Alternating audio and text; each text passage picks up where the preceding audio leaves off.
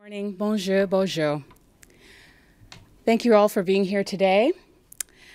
The gun violence that is plaguing our neighborhoods must stop. Meeting with families, members of the community, and victims in recent weeks has underscored for me the importance of taking action to stop escalating occurrences of gun violence that has been creating havoc on our streets, in our neighborhoods and communities. A few days ago, I met with a mother. Her name is Stacy, and her daughters, Janiyah and Javiah, who unfortunately fell victim to gun violence. This incident took place this summer in Scarborough, causing much fear and anxiety in my community. What Stacy wants for her children is really what everyone wants, and it's simple, that action is taken. Her daughters, 9 and 5 years old, showed me their scars with bullet wounds above their right ankle and stomach.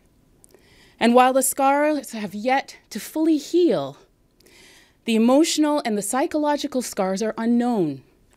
And while this is happening in our neighborhoods, we know that school is just around the corner. I wonder what these girls will tell their classmates about their summer. This heartbreaking story is just one that I am sharing among many others. I heard from a number of families and community members, enough is enough. Gun violence must end. The Ford government's decision to put more money into policing is not going to solve the problem. We need to limit access to handguns so that communities are safer and that we protect children. We need to start taking real measures to reduce violence in our cities. In 2008, the review of the Roots of Youth Violence report that was written by Liberal MPP Alvin Curling and Justice Roy McMurtry painstakingly detailed the links between limited social and economic opportunity and gun violence. The Liberal government responded by focusing on programs that served youth.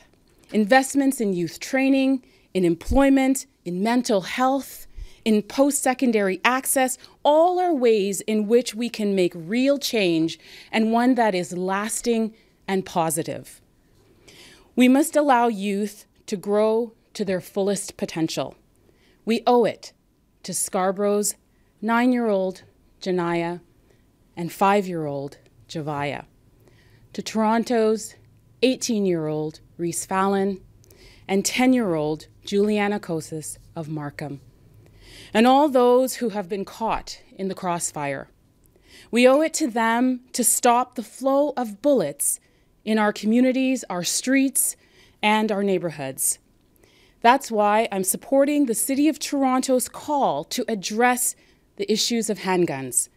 I'm responding with a bill for Ontario. It would allow Toronto and other municipalities to ban the sale of ammunition should the bill pass. All governments must work together to fight this horrific destruction of our neighborhoods and streets where mothers are afraid to allow their children to play in playgrounds, where children are afraid to sleep or dream because of nightmares. We can't let this take over our neighborhoods. We have to act now. Gun violence must end, and it must end now. I would now like to introduce Neil Price and Nathalie Desrosiers. Neil is a community researcher. I have worked with him in Scarborough on the social determinants of health. And he's also the author of Community Assessment of Police Practices Report on Carding.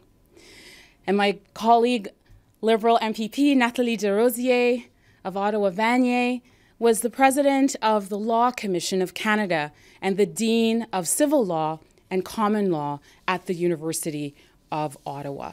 So I would like to ask Neil to come forward and to speak.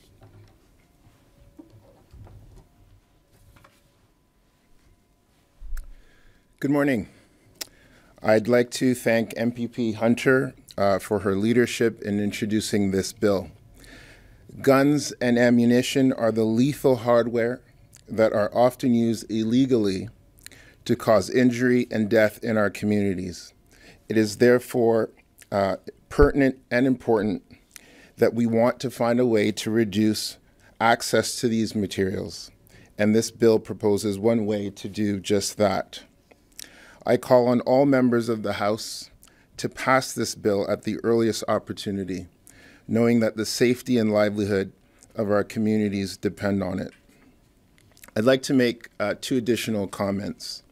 First, I join others in calling for the immediate end to the offensive language that has been used to describe people engaged in the recent street violence. When leaders use terms like sewer rat, thugs, etc., they conjure up offensive and racist stereotypes that harm and denigrate whole communities, not just those who are involved in street violence. This is an unacceptable use, rather, of language that has no place in a serious discussion about a serious issue. Lastly, I'd also like to say, while I fully support this bill to reduce ammunitions in our communities, the sale of ammunitions, we cannot view it as a panacea, and I think the MPP Hunter would agree.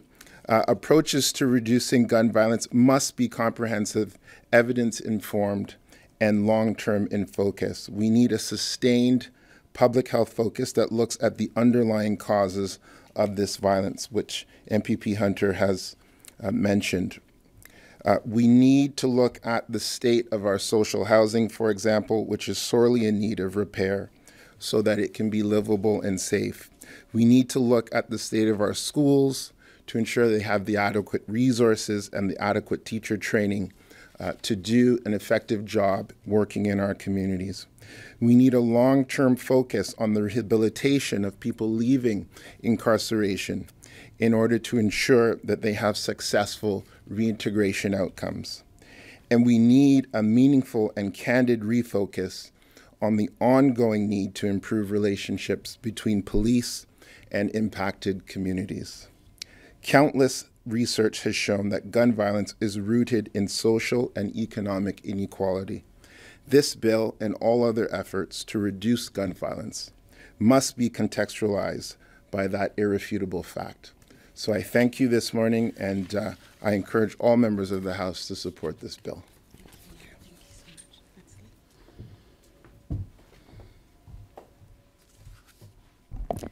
Thank you. I am here in my quality as Justice Critic for the Liberal Caucus, and I'm very happy to support my colleague MPP Hunter in this endeavor. This bill is premised on 2 principles. The first one is that we must act to prevent violence, and secondly, that we must respect municipalities. The bill gives the power to municipalities to ban the sale of ammunition, and it certainly does allow the municipalities to create exceptions, for example, for police officers, for training facilities, or even for shooting ranges if they so desire. But what is important here is it's a one step in the large effort to curb violence. I think we know, and I think it's been said this morning very eloquently, how important it is to contextualize this violence and ensure that we endeavor to look at it in the global way. So I think all the investments that we put in mental health, the investments that we put in reducing equality are all endeavors that we continue to support. What makes weapons lethal is the ammunition that is in them. And I think that's why this bill is necessary to actually prevent the arms to become lethal and cause the damages that they have caused. I want also to link this bill to other aspects of public health. We know that in suicide prevention, we often support the idea of minimizing access to guns. We also know that in domestic violence, the presence of guns, the presence of ammunition, is also an element that compound the lethal nature of the violence. Je suis heureuse ici d'accompagner ma collègue MPP Hunter dans sa présentation de ce projet de loi privé qu'elle déposera cet après-midi. Et je le fais en qualité de critique en matière de justice pour le caucus libéral. Nous savons tous que l'approche face à la violence dans nos villes nécessite une approche globale, mais certainement, il faut diminuer l'accès soit aux armes à feu ou l'accès aux ammunitions. Le projet de loi qui est présenté cet après-midi fait seulement ça. Il autorise les villes, dans la mesure où elles le désirent, à interdire sur leur territoire la vente de l'ammunition. Ils peuvent aussi, évidemment, créer des exceptions pour les policiers ou d'autres agents de sécurité. L'objectif, évidemment, c'est d'agir dans un esprit de prévention de la violence et de s'assurer que nos villes continuent d'être sécuritaires pour tous et toutes. Merci.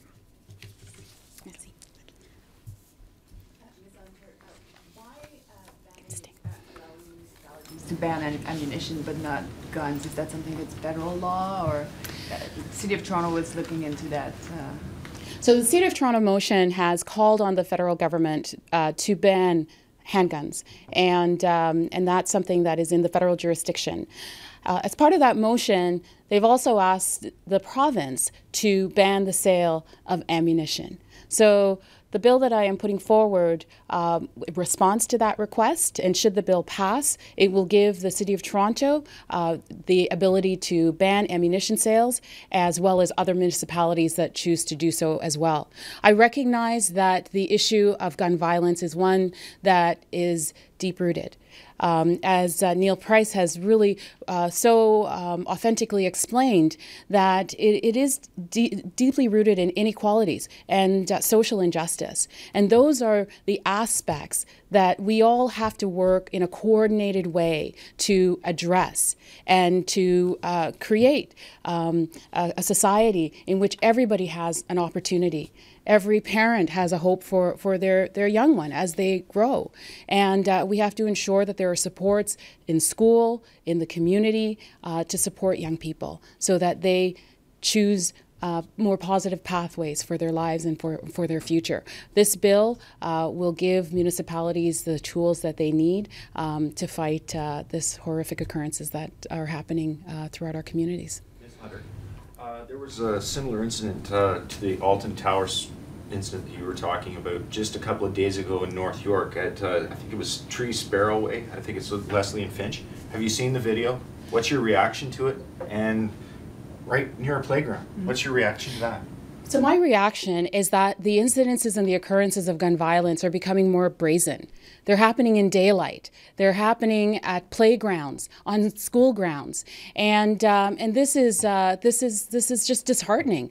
You know, when I visited the playground in Scarborough where those two girls were shot, it was absolutely empty. 10:30 in the morning, no children playing on a Saturday morning. The mother commented, like, this is like a ghost town. And, you know, if we have a society where our children cannot play freely in playgrounds, that should concern all of us. So, you know, we have to take steps to reduce access to ammunition, which, you know, as MPP De Rosio has said, creates the weaponization of those arms. The video that I'm talking about from a couple of days ago, the one that was caught on the security video and it was in broad daylight. Had you seen it? So I haven't seen your specific video, but I have worked for many years within the community, whether it's at Toronto Community Housing or at community organizations. And what I know is that due to the brazenness of these daylight occurrences, these incidences that are happening on playgrounds, the effects of social media, and really allowing individuals that take part in these activities to showcase what they have done is increasing those incidences in ways that are becoming more and more dangerous to our neighborhoods. And so we have to take action to stem that flow of ammunitions and to reduce those incidences. Do you think more security cameras in facilities all around would be helpful as well to catch these people who are the perpetrators and things like that. Obviously, the one that we're talking about the other day was caught on security video, but should there be more, an enhanced security video around TCHC buildings, municipal buildings, so on and so forth? Enhancements of security and the use of CCTV and other technologies are part of the solution, but they are not the whole solution. Sometimes they fail. Sometimes they can be manipulated. So we have to, make sure that we work in a coordinated way. But certainly technology is part of a broad spectrum of solutions. Pourquoi est-ce que donner aux municipalités l'autorisation de bannir les munitions, comment est-ce que ça peut aider à réduire la violence armée? Bien, les ammunitions, c'est ce qui rend l'arme particulièrement létale. Alors, ce qu'on veut s'assurer, c'est de diminuer l'accès aux armes à feu. Alors, d'interdire la vente d'ammunition, ça rend plus difficile l'accès aux armes à feu. Donc, c'est dans une approche plus globale de réduire l'accès à ce qui rend les armes à feu particulièrement dangereuses et qui peuvent tuer la vie, alors tuer des personnes. Alors, c'est dans cette perspective-là, une perspective de prévention, de diminuer l'accès aux armes à feu, de rendre plus difficile, finalement, l'accès aux armes à feu. Son commentaire, Mme Hunter parlait des investissements qui avaient été annoncés la semaine dernière par M. Ford pour les services policiers. Et elle disait que ça ne règle pas le problème en soi. Donc, ça fait partie de la solution, mais c'est pas tout. Je pense qu'on reconnaît, tout le monde reconnaît que ça prend une approche coordonnée, beaucoup d'investissements. Ce qu'on propose ce matin, c'est un peu pour bonifier l'approche qui a été prise la semaine dernière, pour dire c'est peut-être bien d'investir dans les services policiers, mais une autre façon de diminuer la violence, c'est aussi de rendre plus difficile l'accès à la munition et finalement aux armes à feu. Que si c'est banni à Toronto, ils vont aller l'acheter à Mississauga ou à Ajax? C'est certain que ça rend plus difficile, évidemment, l'accès, mais on imagine qu'éventuellement, Mississauga et Ajax pourraient, elles aussi, bannir l'utilisation ou la vente de munitions. Ça donne le pouvoir aux municipalités de se situer, puis je pense que les municipalités ne sont pas tous pareils. Il y a des municipalités dans le nord de l'Ontario pour qui c'est une solution qui ne serait pas acceptable. Mais certainement, je pense qu'on se rend compte que dans le sud de l'Ontario, je pense que le maire de Toronto l'a dit à plusieurs reprises, pourquoi est-ce qu'on a besoin d'une arme à feu à Toronto? S'il y a des gens qui sont des collectionneurs, ils n'ont pas besoin d'ammunition. S'il y a des gens qui aiment... ça serait possible, par exemple, de créer une exception pour la formation des policiers ou d'autres choses. Alors, je pense que ça donne une approche qui peut être ciblée et c'est ce qu'on cherche à faire, donner des outils aux municipalités pour mieux se protéger.